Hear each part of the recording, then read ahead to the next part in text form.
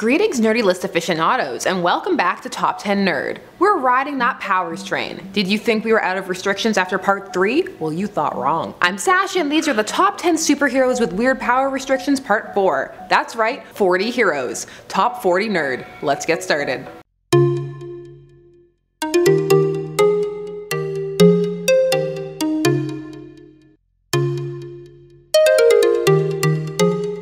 Number 10. Frogman. He first debuted in Marvel Team-Up number 121 back in 1982, and is low on this list because his restrictions are tech-based and easily fixable. So Frogman is Eugene Paul Patillo. His father had been the villain Leapfrog. One day, Eugene found his father's old villain costume in the closet and decided that he was going to reclaim the costume and help his father get over his demons about his bad frog-themed life choices by becoming a hero, Frogman. Upon his earlier outings, all of Eugene's success was accidental, like capturing Speed Demon, an accident. And his father is actually super disappointed in him, but he still helps him. So what is Frogman's restriction, aside from general incompetence? Well, the costume itself is wonky. The springs in it mean that he can't hop in a straight line, which admittedly is disorienting for his adversaries, but also for him. So Frogman is meant to be more comedic, which I need to say, because otherwise you all just assume I don't know that. I know. It doesn't mean they can't have restrictions or still be fun and awesome. Like who you like. And if Frogman is your hero, enjoy with pride. Number 9. Ambush Bug.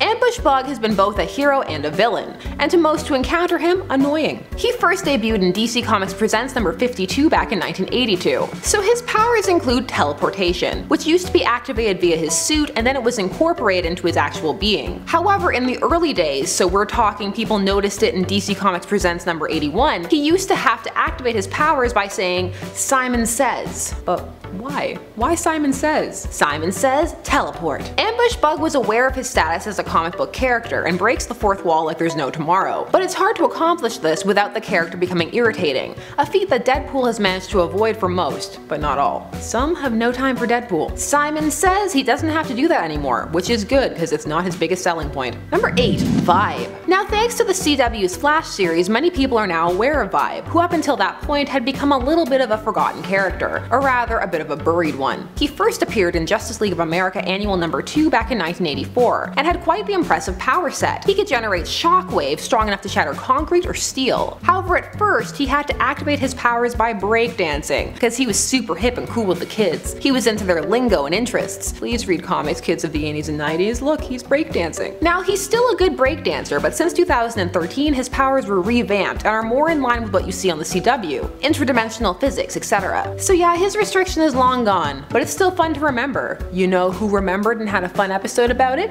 Teen Titans Go, which people are sleeping on because they're still bitter about the 2003 Teen Titans series cancellation. Missing out. It's not as silly as people say. And also, silly doesn't have to be bad. Just look at all that love for Animal Vegetable Mineral Man. Number 7. Shatterstar. Shatterstar comes to us from the planet Mojo World and debuted in the New Mutants number 99 back in 1991, so he's extreme. Check out some of his original art by Rob Liefeld. The non-existent eyes, the tiny feet. My childhood. When it comes to abilities, Shatterstar is stacked. Superhuman strength and intellect, so fast he can dodge speeding bullets, but I mean so can Spider-Man after learning Kung Fu. No, I'm never going to let that go. But there are some of his abilities he uses minimally, just because they are a lot for him to maintain. One is his control of electrical frequencies, because it leaves him tired. And when you have so many powers to choose from, why not just pick another? Another one, and this is one he developed later, is teleportation of people and objects across vast distances. But he's got the take your life into your own hands, maybe we're gonna be split into 2 teleportation. The transporter from Star Trek fear, but we're not gonna get 2 Rikers. No, if he gets distracted, you're being split. Part of you is gonna be where you were going, and the other half is gonna be where you started. I'm just taking a ship.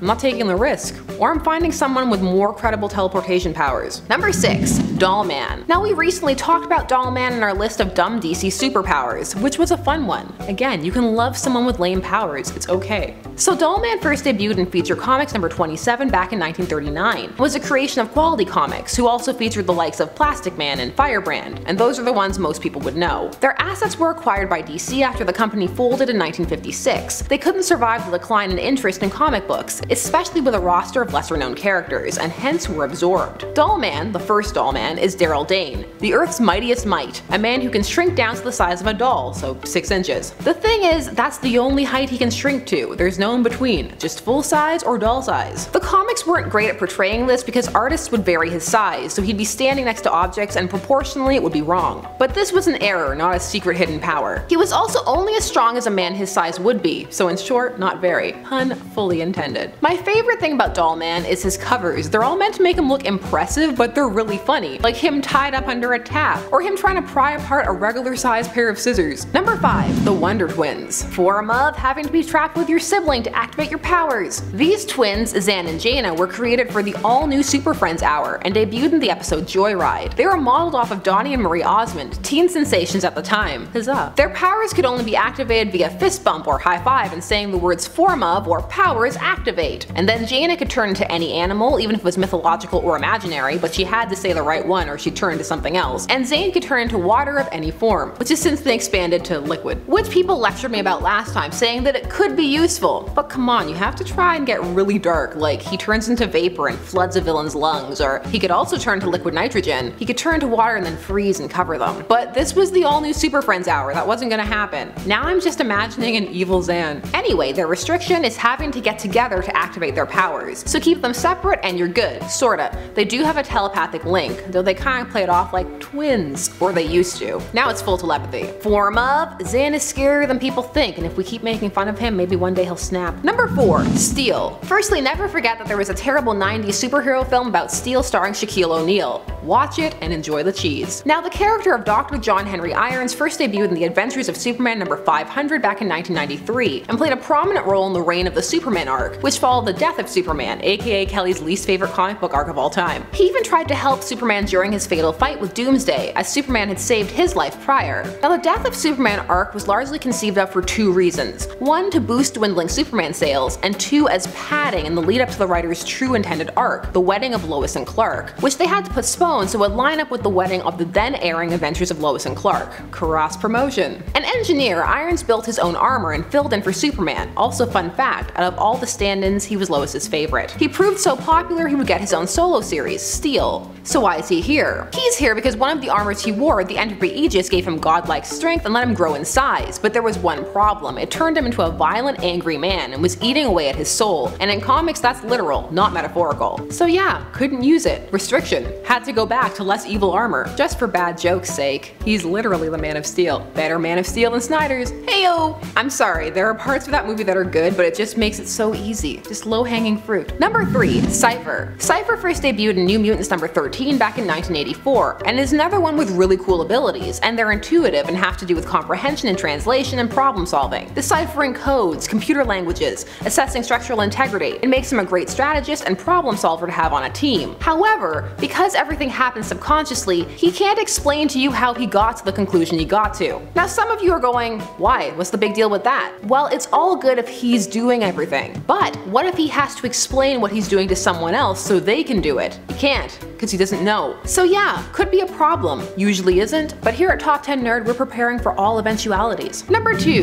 Rainbow Girl. Another one from our dumb powers list. The universes are colliding. We're heading for infinite crisis. She debuted in Adventure Comics number 309 back in 1963 and can tap into the emotion spectrum, which has now been determined to be the same one as the Green Lanterns. The thing with her powers is that she's not fully sure how they work, and they cause her intense mood swings, so she can't tap into the emotion she wants. She can't do it on command. Well, sometimes she can, but in the early days that was definitely not the case. Created as a bit of a joke for the League of Substitute Heroes, aka the backup legion to the League, the B Squad, the D Squad, the Z Squad, some feel she needs a massive overhaul and that her base conception was sexist. I definitely think you could weaponize empathy, but then you'd be a supervillain, just using feelings to manipulate and hurt. She could be very powerful. Maybe she already is. Number 1. Penance, aka Speedball. He debuted in the Amazing Spider-Man Annual number 22. He's Robbie Baldwin. He can create a kinetic force field and absorb the kinetic energy around him to reflect it back at an even greater force. That was when he was Speedball, a name that had to be changed because, well, drug references. Now he's Penance, and his powers have changed slightly. For a while he thought that they were gone, but he was wrong. What it was is that he could only use them if he felt pain, hence his new name. The new suit he wears is constantly digging into his skin, and he has developed a pretty high pain tolerance, but this is the only way he can operate. There are 612 spikes facing inwards in the suit, to represent the number of people who lost their lives in a tragic event he was part of. 60 of the spikes are longer to represent the kids that died.